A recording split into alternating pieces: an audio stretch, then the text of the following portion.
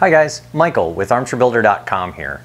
It's so important to get the foundation for a new home right that we're going to take a deep dive into what quality features are needed to avoid problems. If we get the foundation right, it will last for generations. Get it wrong, and your new home foundation can be an expensive headache for as long as you own the home.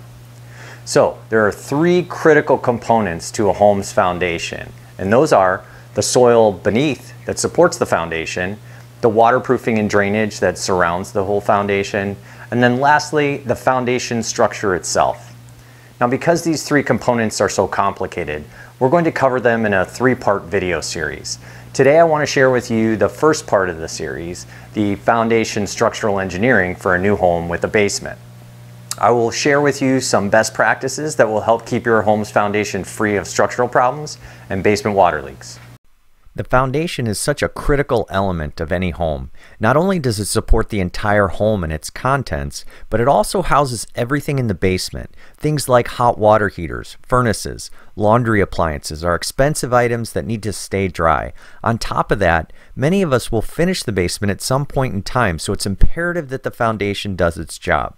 So, let's take a look at the engineering behind a quality poured concrete foundation. So here's a quick look at what the foundation looks like after it's been poured. You can see the brick pattern in there and also the footing sticking out below the wall down there. That's supporting the wall. The brick pattern is because they use those brick forms that have that pattern in them. First, start by showing you guys the anatomy of a typical poured foundation concrete wall system here. And this is a cross-sectional view, so if you cut the house in half, this is what it would look like.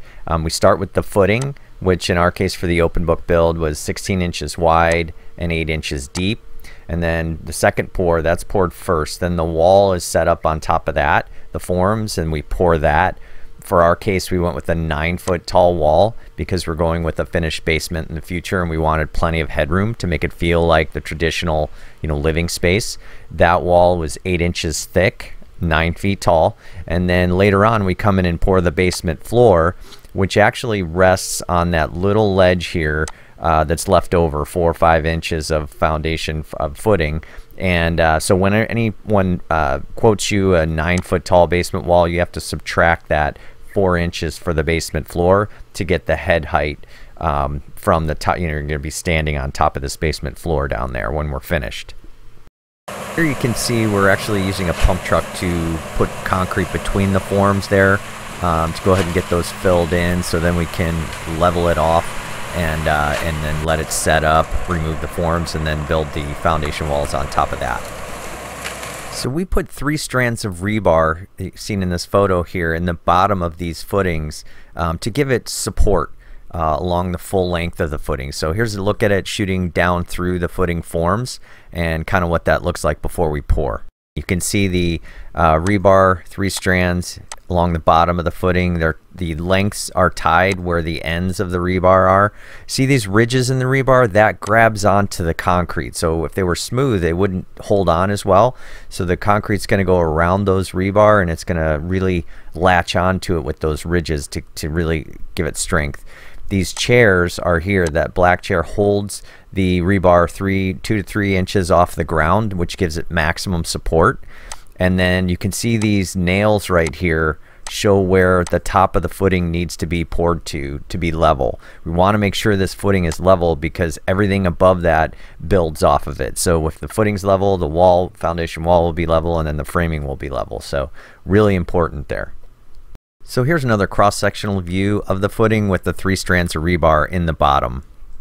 So here's a quick look looking from the outside of the foundation at the foundation wall and footing. Now this is a little bit of an exaggeration, but you can see this void created here on the right side under the footing where there's settlement taking place in the ground beneath the footing.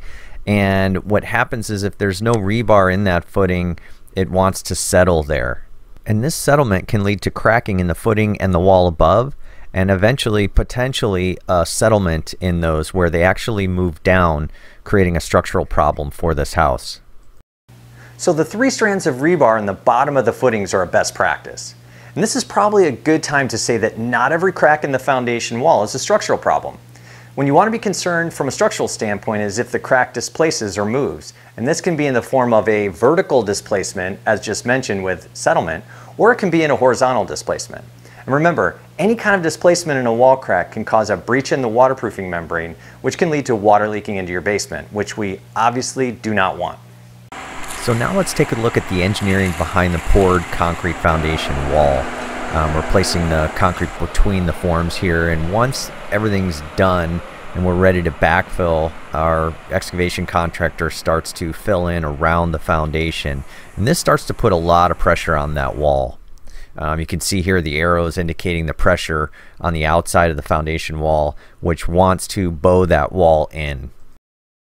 So in order to counteract those forces, we put steel rebar in the wall, and these are the vertical rebar every 3 feet along the length of the wall from the footing. We also put horizontal rebar in the wall. It's hard to see here, but they're sticking out, one in the lower third, middle, and top of the wall where they're forming up here. So here's a plan view of the foundation wall, looking at it from the outside, the footing and the wall here. And you can see the vertical rebar every 36 inches along the length of the wall, number 6 rebar. And then we've got these horizontal rebar, one at the top third, one in the middle, and one in the bottom third. And that works like kind of like a belt on a pair of pants, holding everything together on this wall, so that we really have a solid wall that's going to hold together and counteract those forces from the outside. So one other critical piece to that foundation wall pour is making sure they don't leave any voids in it. So we want it to be one solid mass, so any kind of voids will create a weak spot in the wall. So they're very careful at placing that concrete to make sure that all of the gaps between the forms are full. So another best practice, guys, for foundations is to use a minimum design strength for the concrete of the footings of 2,500 pounds per square inch, and then for the walls, design strength of a minimum 3,000 pounds per square inch. So that does it for house foundation engineering. We'll be posting 2 other very important parts to this video series in the coming weeks, which will cover the soil below the footings and the foundation waterproofing and drainage systems around the foundation. If you need more information about building or repairing your home, stop by and see me at armchairbuilder.com. Thanks for watching.